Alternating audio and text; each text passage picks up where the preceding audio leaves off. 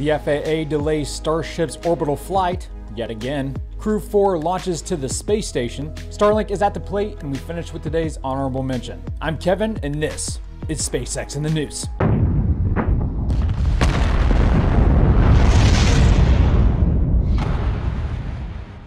This morning, the FAA quietly updated their SpaceX page to inform the public that they have pushed the release of their programmatic environmental assessment for Starbase another month.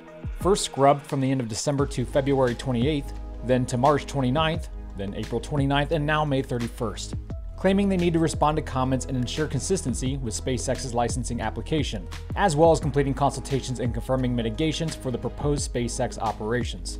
If this is all new to you, what it means is Starship and its Super Heavy booster will continue to be grounded. SpaceX is planning on launching the rocket for its first orbital attempt in the coming months.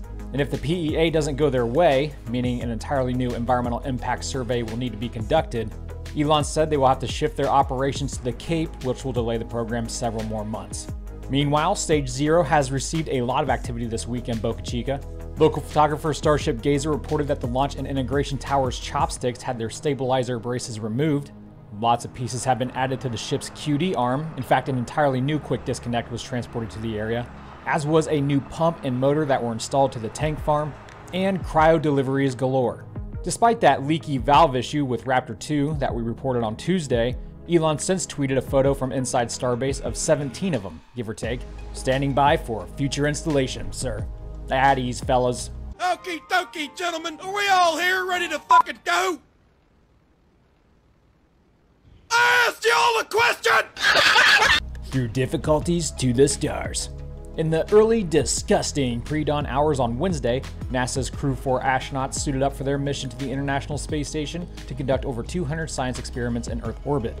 Boarding their new Dragon capsule, Freedom, at Launch Complex 39A at Kennedy Space Center, rotating their seats to their lean-back positions, and closing the hatch for liftoff at 3:52 a.m. Eastern Time. 2, 1, 0. Ignition. And liftoff. Go Falcon. Let Freedom reign. Godspeed, Crew 4.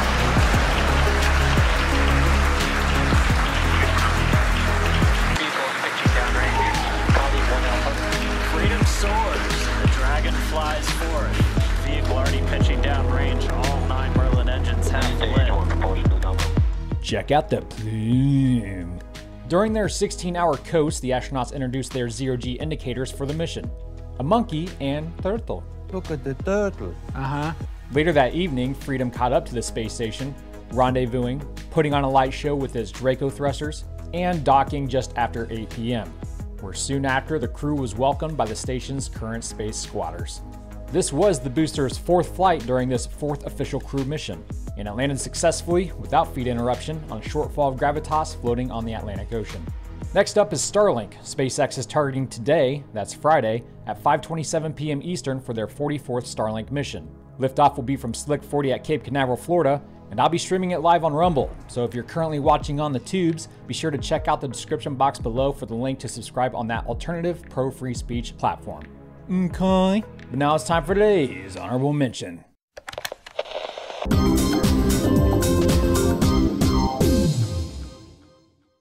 NASA's Ingenuity Mars helicopter completed its 26th flight above the red surface on April 19th. During its travels, the Martian Chapa took some images of the Perseverance rover's back shell and parachute scattered among the dust from an altitude of 26 feet or 8 meters. Percy and Ingenuity entered the Martian atmosphere on February 18th of 2021, deployed its supersonic disc gap band chute bra, the one from the pictures, jettisoned its heat shield, came out of its shell, again the one you saw shattered in pieces a second ago, rocketeered it closer to the surface, then used the sky crane maneuver to score a touchdown. Well, that's all I have for you guys today. Thanks so much for stopping by. I am officially back on Twitter now that a new captain is at the helm, one who actually appreciates free speech like a real American should. So you can follow me there, and I'll be posting more frequently as the platform opens up. But of course, you could also join the thousands who have already joined our locals community to engage with me on a more intimate level, as well as with other space patriots. By doing so, you'll also receive email notifications for all launch live streams and new videos. Have a nominal weekend, and until next time, Godspeed.